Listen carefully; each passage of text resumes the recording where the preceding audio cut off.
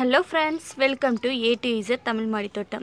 இன்னைக்கு நம்ம என்ன வீடியோ பார்க்க போறோம்னா ஒரு சப்ஜா பிளான்ட்டோட தாங்க இன்னைக்கு பார்க்க போறோம். சப்ஜா பிளான்ட்னா ஒண்ணுமே கிடையாது. இப்போ நிறைய இடங்கள்ல வந்து சப்ஜா சீட்ஸ் சாப்பிட்டா வந்து weight loss ஆகும். அந்த மாதிரிலாம் நிறைய வீடியோஸ் நீங்க பார்த்திருப்பீங்க. அது வந்து வெறும் நம்ம ரோட்டோரங்கள்ல வளரக்கூடிய ஒரு பிளான்ட் தான் இந்த திருநீற்று பச்சளைன்னு சொல்ற இந்த பிளான்ட். இதில் வந்து ஏராளமான மருத்துவ குணம் இருக்குது. இது லைட்டாக நம்ம இது பக்கத்தில் நின்னாலே போதும், அவ்வளோ ஸ்மெல் இருக்கும், சூப்பராக இருக்கும். தலைவலி இருக்கிறவங்கெல்லாம் வந்து இந்த இலையை பறித்து மோந்து பார்த்தாலே போதும், அது வந்து தலைவலியை க்யூர் பண்ணும். இன்னொன்று இந்த பூக்களில் இருந்து தாங்க இதோட விதைகளை தான் நம்ம வந்து சப்ஜா சீட்னு சொல்கிறோம். இதை வந்து தண்ணியில் ஊற வச்சு நம்ம வந்து இப்போது வெயில் காலமாக இருக்கிறனால நம்மளுக்கு வந்து இது ரொம்பவே பெனிஃபிட்டாக இருக்கும். தயவுசெய்து இந்த பிளான்ட் எங்கே பார்த்தாலும் வந்து இதோட விதைகளை பறிச்சுட்டு வந்து நம்ம மாடி தோட்டத்துலேயும் வச்சு வளர்க்கலாம். இதோட விதைகள் வந்து எப்படி இருக்கும் அப்படிங்கிறத நான் காட்டுறேன். அதனால் நிறைய முகப்பருக்கள் எல்லாம் வரும், பிம்பிள்ஸ் நிறையா இருக்கும். அந்த மாதிரி பிம்பிள்ஸ் ப்ராப்ளம்க்கு இந்த மாதிரி இலைகள் 2 எடுத்து அதோட சாறு மட்டும் எடுத்து அதை வந்து ஃபேஸில் அப்ளை பண்ணாலே போதும். அந்த முகப்பருவெல்லாம் வேரோடவே வந்து நம்மளுக்கு வந்து கிளியர் ஆயிரும். நல்லா நீட்டாக வந்து ஓப்பன் போர்ஸ் எதுவுமே ஆகாமல் க்ளீனாக இருக்கும். இதை விதைகளும் நம்ம இப்போது எடுத்து யூஸ் பண்ணிக்கலாம். சப்ஜா சீட் வந்து வெளியே வாங்குறதுக்கு பதிலாக நம்ம வீட்டிலையே வந்து இந்த செடியை வச்சு இதோட விதைகளை எடுத்து நம்ம யூஸ் பண்ணிக்கலாம். இப்போ நம்ம சப்ஜா சீட்ஸை வந்து எடுக்க ஆரம்பிச்சிடலாம். நான் இந்த விதைகள் எல்லாம் காஞ்ச விதைகளை எடுத்து வச்சுருக்கேன். இதிலேருந்து நம்ம சப்ஜா சீட்ஸ் எல்லாம் எடுத்துருவோம்.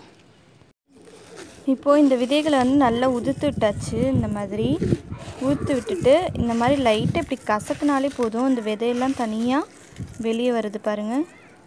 இது வந்து ஒவ்வொரு அந்த பூக்கள் அந்த அடியிலையும் வந்து விதைகள் வந்து நிறையா இருக்கும். ஒரு பூவில் வந்து ஒரு 3 விதையாவது இருக்கும். இங்கே இருக்கு பாருங்கள். இது வந்து எள்ளு காட்டிலும் கொஞ்சம் லைட்டாக சின்னதாக இருக்கும். இந்த விதைகள் வந்து நம்ம மண்ணில் வந்து லைட்டாக தூவிட்டோன்னு வச்சுக்கோங்களேன், ஒரு 3 நாளாக நல்லா துளிர் விட ஆரம்பிச்சிரும். கொஞ்ச நாள்லேயே நல்லா பூ வச்சு நம்மளுக்கு வந்து வீட்டிலேயே இந்த மாதிரி சப்ஜா சீட் வந்து நம்ம எடுத்துக்கலாம். இங்கே பாருங்கள் இவ்வளோ இருக்குன்னு.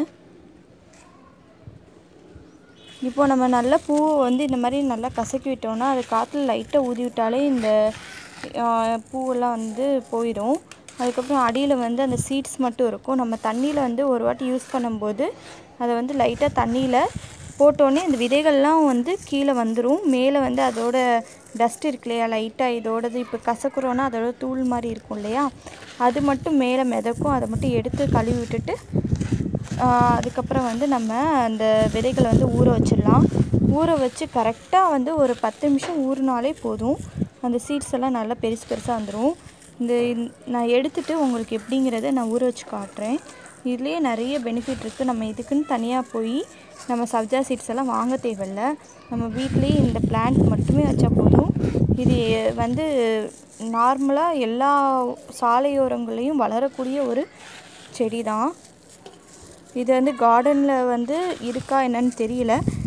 நான் கார்டனில் இந்த செடியை வந்து பார்த்ததும் இல்லை.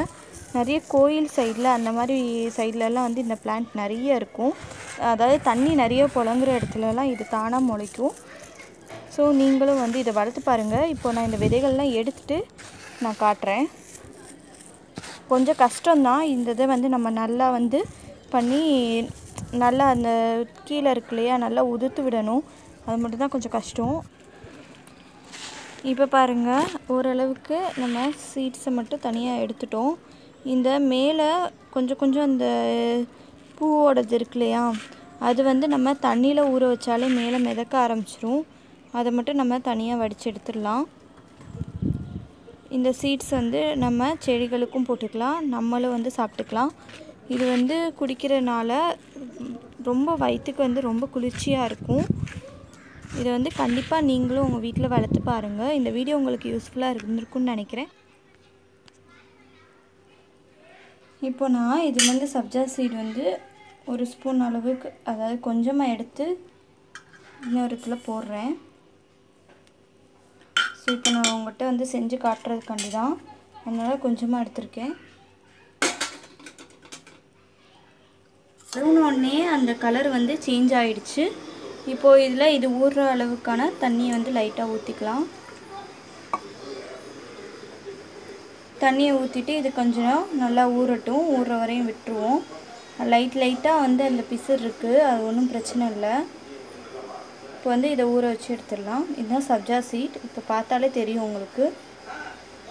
ஸோ இதை நம்ம கடைகளில் வாங்க வேணாம், நீங்களே வந்து வீட்டில் இந்த விதைகளை எடுத்து நீங்கள் யூஸ் பண்ணிக்கலாம்.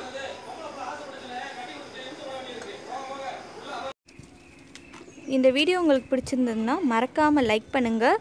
உங்கள் ஃப்ரெண்ட்ஸ்க்கு இது யூஸ்ஃபுல்லாக இருக்கும்னு நினச்சிங்கன்னா ஷேர் பண்ணுங்கள். கீழே இருக்க சப்ஸ்கிரைப் பட்டனையும் சப்ஸ்கிரைப் பண்ணிக்கோங்க. பக்கத்தில் ஒரு பெல் பட்டன் இருக்கும், அதையும் கிளிக் பண்ணிக்கோங்க. தேங்க்யூ.